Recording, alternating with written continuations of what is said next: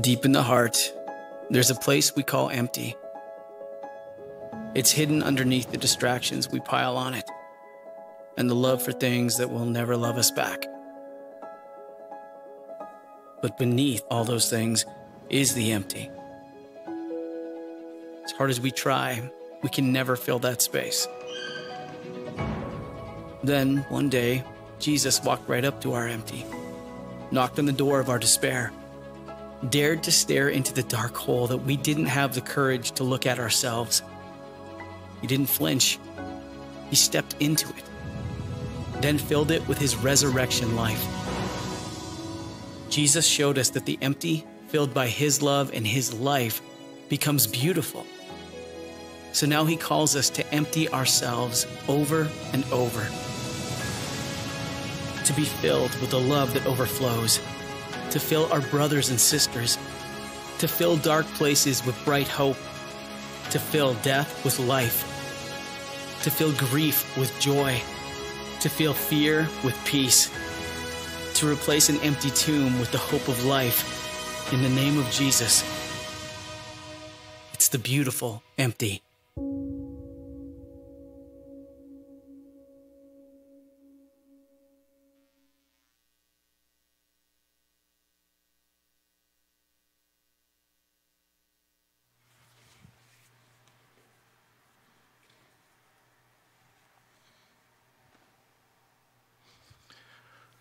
Let us pray.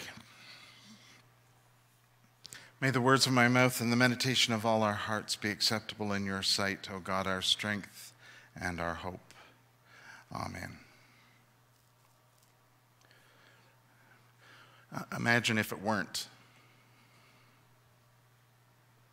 Just imagine for a minute if the tomb weren't empty. Can you?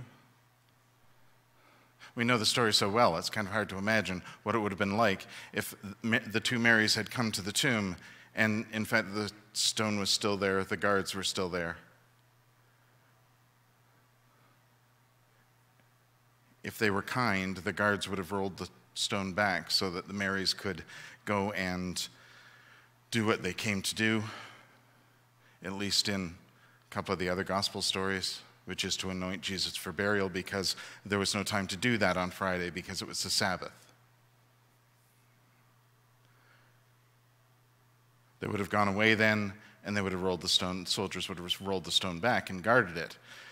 They were guarding it because, according to at least one of the versions of the story, Pilate was afraid that Jesus' followers might come and take the body away and then claim that Jesus was alive. Didn't matter, though, because we know how the story goes. We do. But can you imagine what would happen, how we would be thinking now, where we would be if we didn't know how the story went, because the story ended right here? Would Jesus just be another prophet? Would we even have heard of Jesus?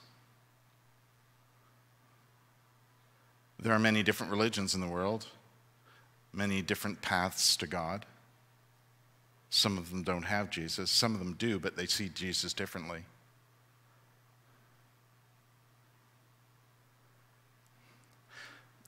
The thing is,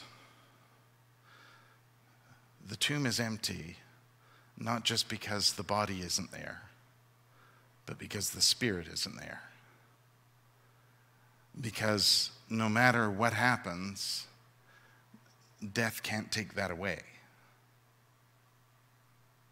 Can you imagine what our lives would be like if, when we lost someone important to us in our lives, or something that's important to us in our lives, we lost all memory of it also?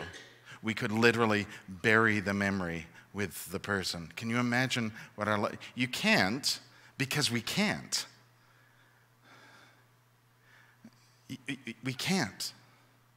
That person is alive in us. From every experience, every moment we've had with them, that thing that we did that we suddenly aren't doing anymore, or that we've lost out of our lives because it isn't there, yes, it is. Because every moment that we've had, every experience that we've had, every memory we remember, which is what remember means. It's not just the things there, it's that we reconnect with it, we remember. They're alive. It's alive because it's in us. I think one of the points of having this story, one of the major points of having this story about Jesus is that we would remember life. We would remember that death is a part of life, but death is a part of life. The important part of the story of Jesus is the life of Jesus. And because we have this story of how Jesus was alive, that we have this story of resurrection, that death can't win, we know Jesus is alive in all of us. And in other traditions, whatever you want to call that spirit, whatever name you put on that, whatever name you give to it, it brings us to God. It reminds us of the divine spirit that's in each of us, and it reconnects us with God. It remembers us with God. I think Jesus was meaning in his life to show us that we are of God and bring us back to God. The sacrifice of the cross and the death is the exclamation point on that story, because it doesn't win. Death doesn't win. It doesn't end anything. In fact, the power of the resurrection is new life. Not just that we remember and we reconnect, but that we can live into it. All of the dreams that we have, all of the wishes we have, all of the things that Jesus wants us to live out of the goodness that is in us, we can. We can. Because Jesus is alive in each of us. The Spirit, the divine Spirit, the goodness, the good in each of us is there to be lived. So what will we do with it? What are we putting in, what are we filling our egg with that we might then live into the world?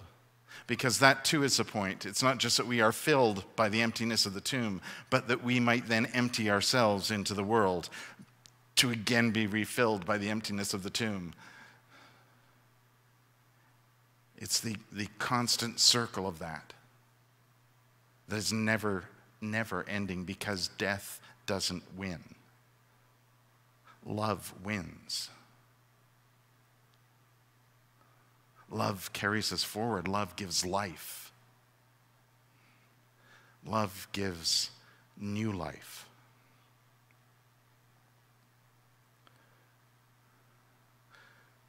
So what will you live into the world?